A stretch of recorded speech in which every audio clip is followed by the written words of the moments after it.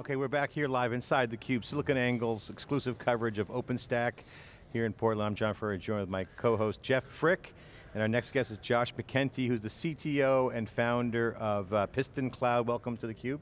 Thank you very much. So tell us first about what you guys do as a business, then we'll jump into the OpenStack conversation. Sure.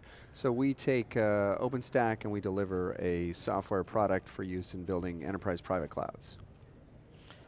And is that on bare metal or is that service? Everything from bare metal up. So we don't sell hardware, we sell just software, but we include hypervisor, we include virtual storage, we include virtual networking, orchestration, installer, you name it. Our tagline is typically cloud in 10 minutes. So Sean Douglas from Service Mesh was giving you guys a lot of compliments when I asked him the question what people should do to get involved in the community. He said, contact some of the thought leaders and mentioned Piston Cloud as one of them. What is happening with OpenStack? Share with the folks out there why OpenStack's so hot right now and why is all the excitement this year of all the other events? Sure, so I think Sean maybe gives me a little too much credit for having perspective in the sense that I've been doing OpenStack, I think longer than anyone. The first release of OpenStack source code was on my blog in 2010. So I have no perspective at all. Like if you ask me about the Grizzly release, it's a blur. It's like 4 years of unbelievable growth. I think what's sort of fitting this time around is that the summit's actually in the Oregon Convention Center, and this is where we announced OpenStack to the world. This was where the first public announcement was made at OSCON that summer. So it's kind of nice to come back, come full circle, and be in this building where originally we had a handful of folks, and now we have this count this week is 3,000, which is just insane. And they're expecting more at the next event. Yeah. What's the makeup of the community right now? Obviously, it was started with hardcore developers. You got a lot of suits here. Got some business here. Obviously, the big whales are here. IBM, HP, VMware, other big public companies are here. But you still get the startups emerging in, and you get the developer community. What's that dynamic like? It's really fun, to be honest. So I sit on the OpenStack Foundation board.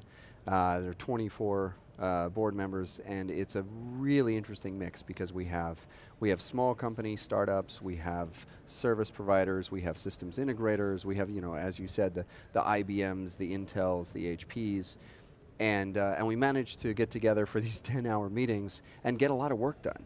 It's really, everyone in that room is there because we believe in kind of the vision of OpenStack and how it can change what happens in the data center, and we're all focused on that.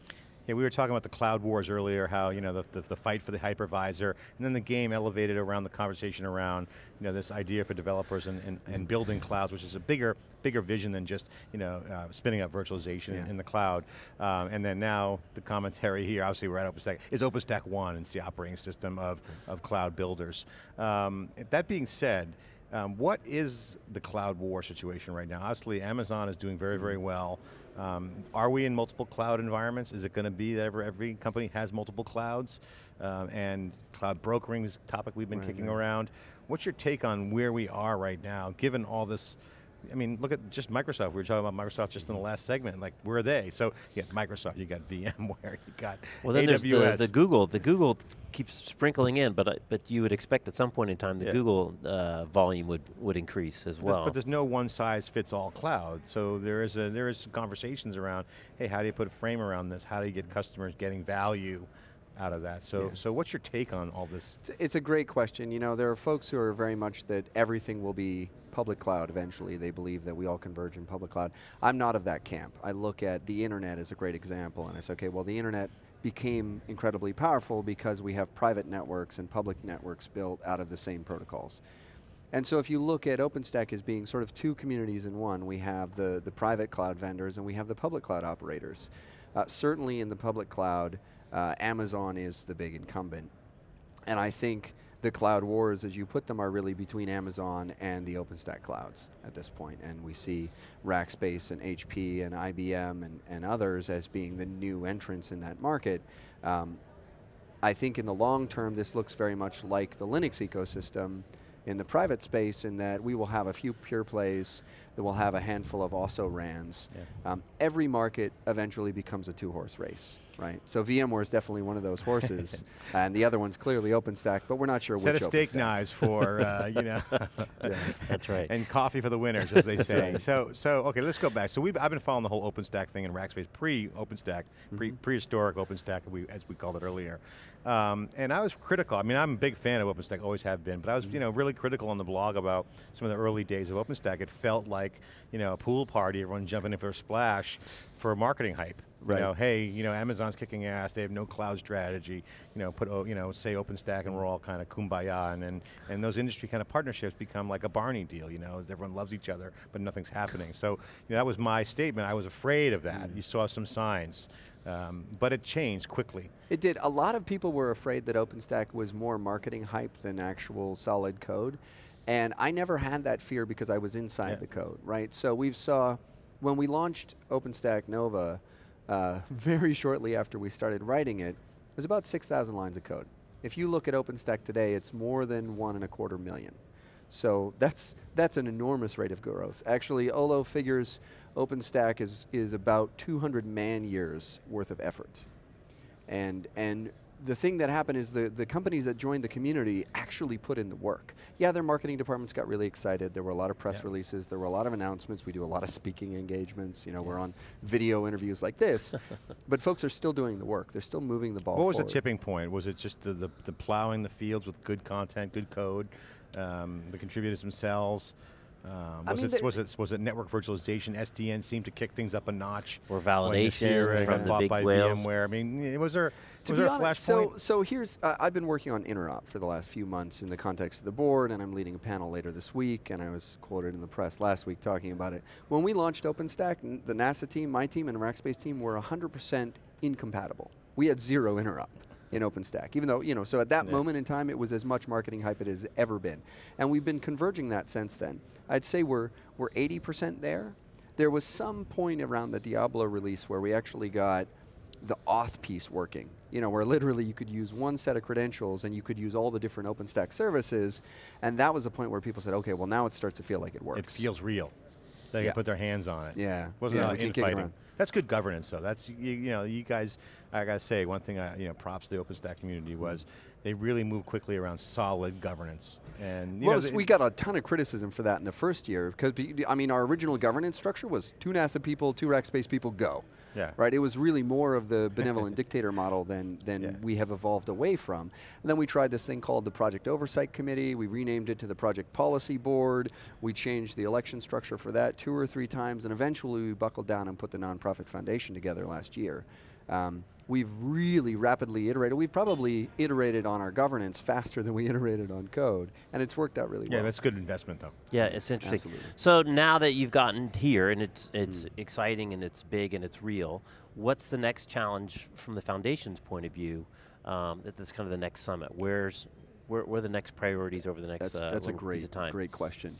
The original goal with OpenStack really was to reach the state of the art. To say, hey, if we're going to call this cloud, and by cloud we really mean the software-defined data center, or software-defined everything, we've got to have storage that's best of breed, we've got to have virtual networking that's best of breed, and we have to have our compute layer as best of breed.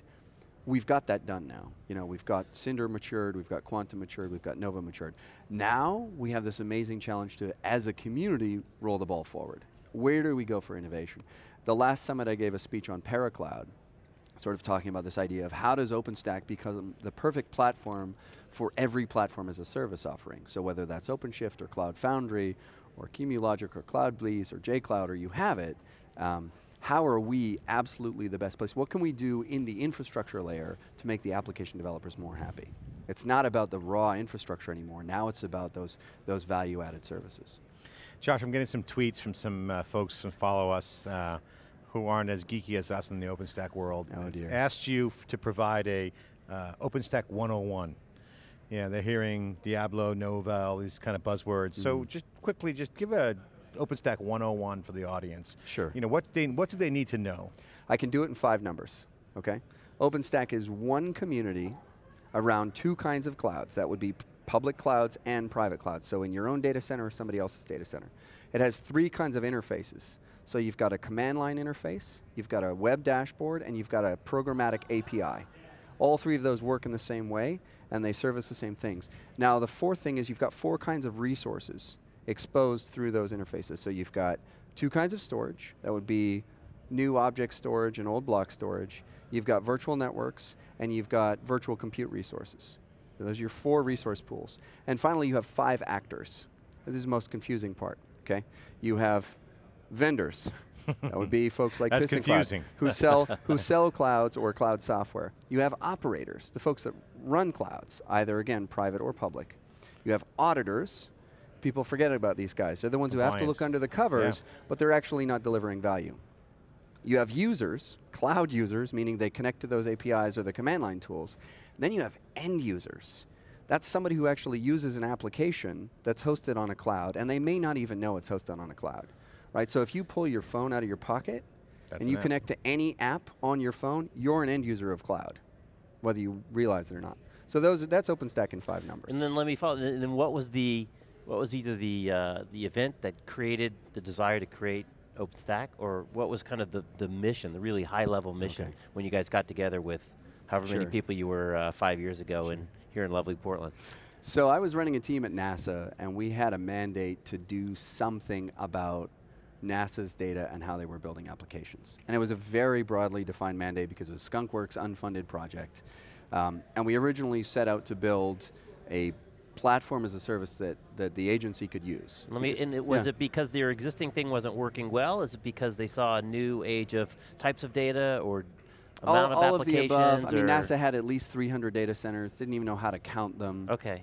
Thousands of applications written in dozens of languages. So we had security concerns, we had cost concerns, we had legacy concerns, and really, NASA's mandate is to collaborate.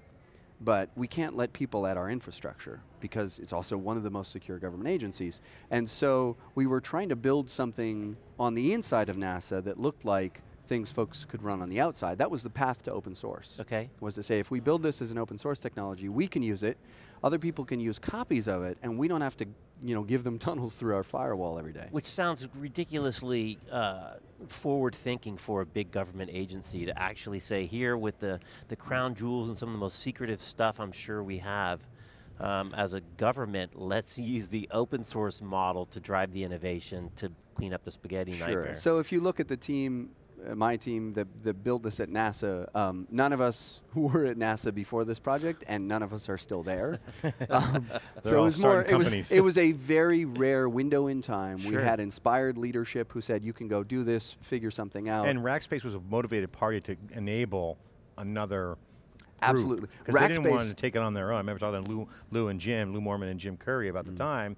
They were like, hey, we're Rackspace. We have our own agenda. We want to build a company. They had bought cloud sites, and they're trying to cobble that together, but they needed someone to step up. Absolutely. And that was really good timing. The meeting when we first met with Lou and Jim and the Rackspace team, they brought about 17 people out to NASA Ames. We spent a full day together. It was probably the weirdest experience of my life, to be honest. It's a lot like meeting a long-lost twin. We sat down. Explain the meeting. So we had a couple of hours blocked off for them to tell us what they had built, and a couple of hours blocked off so we could go over what we had built. And it didn't work that way at all, right? They got up on the whiteboard and they said, so we're writing in Python. And we're like, oh, so are we. And we're like, well, we're using Twisted. So are we. Oh, so we use these brand of switches. Oh, so do we. And it was literally like every single technical decision we had made was identical, and we'd never met these people. We'd never talked to them. We didn't have common friends. We didn't have common backgrounds. And I'm like, well, you just wrote exactly what we were going to write next year when we had time. And they had exactly the same experience for us. And afterwards, like, okay, well, obviously it's happening. If it hadn't been that perfect of a fit, it wouldn't have happened because this was 6 weeks before the first summit. We had no time at all. Yeah, so good time. So you had a shared mission, shared vision, shared execution, and had the personalities. You got the cowboys from Texas, they're all cool guys down there at Rackspace. But what was the personalities like? It was, I would say, everyone other than the civil servants had a blast. The civil servants had a lot of trouble because we were all breaking rules, right? Like, who's allowed to pay for dinner when you take 27 people out for dinner, right? Every single person had to pay for their own dinner that first night. Like, that's good biz dev. Absolutely. Great story, and a lot's happened since then. So you talked about the 5 things for the one-on-one for OpenStack. What do you think is going to happen as this goes forward? Because now you have a framework that's, quite frankly, in the public markets, in the CIO space or in the enterprise, it's a warm blanket for CIOs because they need they need some help around feeling comfortable around their issues, which is like SLA, I got all this data protection issues, like I have all application support, I want to hire developers, and they're also going to a scale out open source model. Right. So that is scary, because it's not rack and stack, it's like I'm spreading servers all over the place, and cloud is just another set of servers. So they don't know how to do that. So they're scared, and Amazon isn't like the most comforting. Right. Well, any single vendor is not the most comforting. You know, if you live in the world of Microsoft for a couple of decades, you start to realize any one vendor controlling that much of the core part of your business is a little scary. The thing that I'm looking forward to the most is OpenStack becoming very boring, to be honest, because what we have done is unbelievably revolutionary, but what it does is it allows the application developers to do amazing things on top. Right? When you take those constraints away, so I'll give you an example. When they shipped the Apple I, right, Wozniak and Jobs came out with this computer, and for the first time ever, you could be a software engineer without being a hardware engineer. Right? You could write software without understanding computer chips. And this is when I started programming. I was 6 years old, I had an Apple II, and you didn't have to understand hardware. I'm not a hardware geek. I'm actually not good with hardware. So OpenStack has now done that to distributed systems. Application developers can now write software that can deal with 1 million concurrent users without understanding anything about scale. So now I'm really excited. Or ops, for that matter. Or ops, yeah, don't touch the box. In fact, don't think about the box. Don't think about the filer, don't think about the network, just think about the application and the end user. And so now I'm really excited that we get to just sort of disappear. The OpenStack community is really going to become irrelevant. What is the most disruptive thing that you think OpenStack is doing right now in the marketplace? What are we not disrupting? No. What's the stack rank of top 3? Top 3, I would say storage is terrified right now. You know, because they have been the bastion of proprietary hardware, even more so than networking. Networking woke up to this a couple of years ago and said, hey guys, networking is going into the software. Networking has to match what happened with virtualization. Our hardware is going to become commodity. Let's become software companies, right? SDN was born out of that. That was a giant disruption.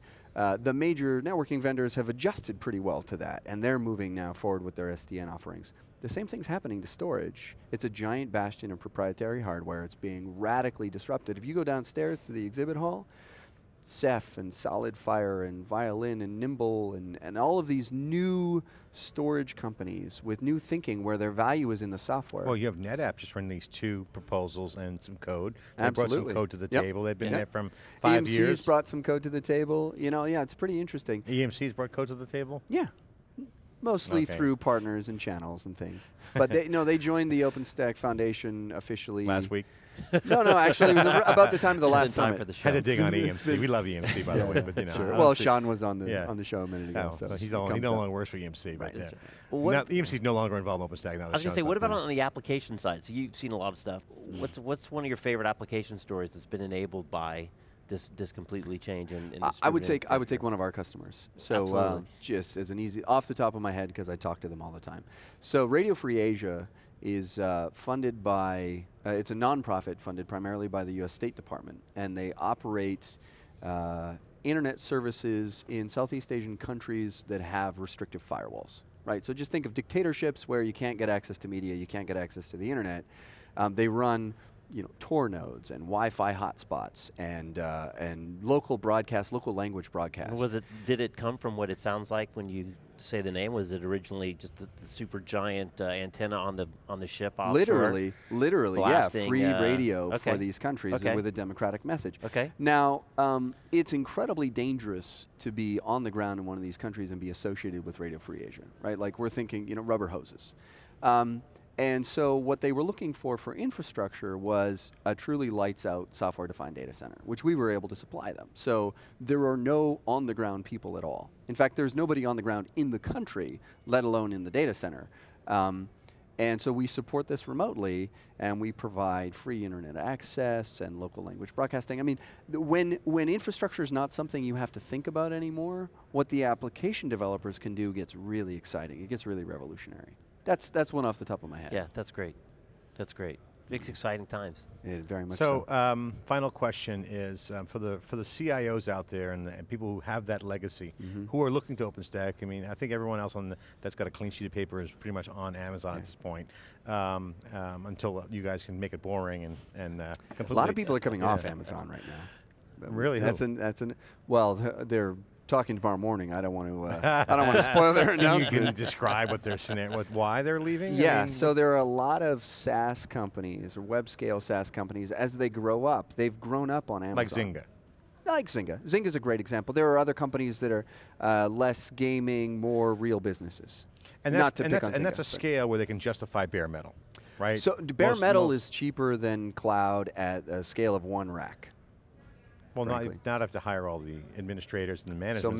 So manage private cloud is the first step, and then running your own private cloud is the second step. But to be honest, cost is only one of those factors. The second factor is the customization, right? So you see modern applications more and more. You might have an in-memory database where you're looking at, hey, can we get a ½ terabyte of RAM? As opposed to maybe 96 gigs? What about a lot of SSDs? What about some Fusion IO gear? What about like the mix of hardware in the data center to push a next-gen web app is not something you can buy from Amazon. Yeah, and it's all there right now. Or if you can buy it, it's an Netflix, unbelievable unless price. you're Netflix. And then you get the Flash.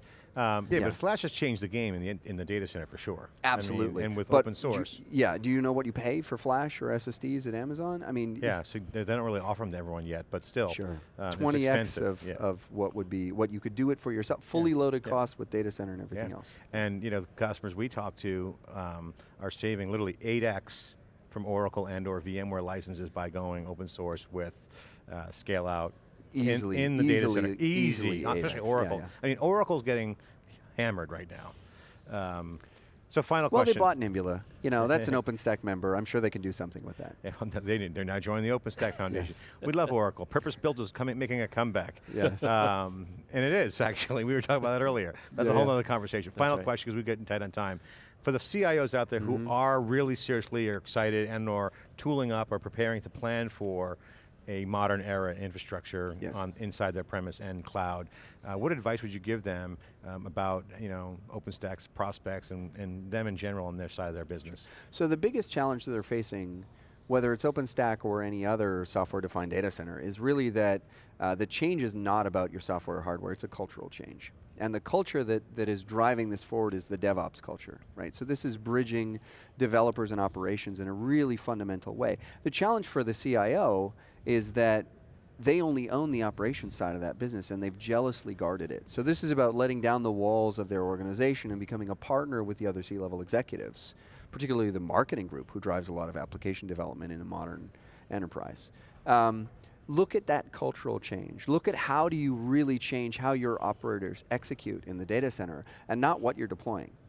Because frankly, OpenStack is certainly the best solution for the software-defined data center. It's not the only one. And the success of your project has way more to do with the cultural barriers to that adoption than it does to the technology. Okay, Josh McKenty, the founder of Piston Cloud, CTO, here inside theCUBE, breaking it down. Great 101 on OpenStack, what you need to know, and just some great commentary around this evolving and growing community around open source and scale up, scale out, open source. This is theCUBE. I'm John Furrier with Jeff Frick. We'll be right back with our next guest after this short break.